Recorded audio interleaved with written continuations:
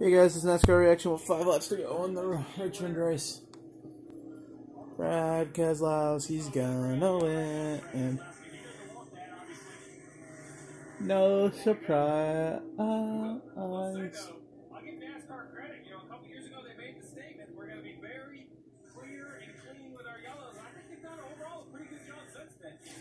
4 to go. Well, it's been a phenomenal Penske day. As Brad Keselowski and Joey Logano are looking very strong here in the Cup Series race, which is the second race of the playoffs. Earlier today, Austin Cindric in the Xfinity Series clinched the regular season championship. That's going to be a lot of playoff points for him that he'll be able to advance 3 to go. through the rounds. Also, he's had great success as far as winning. Full power.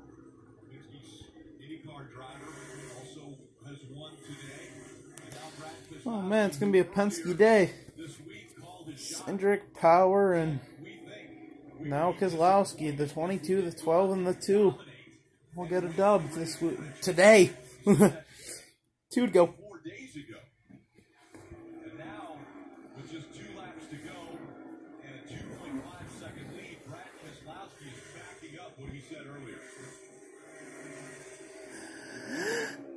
Oh God.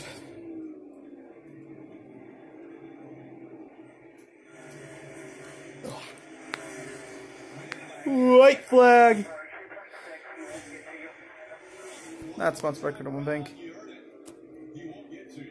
2.6 seconds, the difference between Keselowski and Martin Truex Jr. mentioned earlier. It was all the way back Down the back stretch. 2014. Through 3. 6 years ago, the last time Brad Out of 4. Keselowski won. Brad Keselowski won this race. Round of 12, he wins And Team Penske sweeps the day.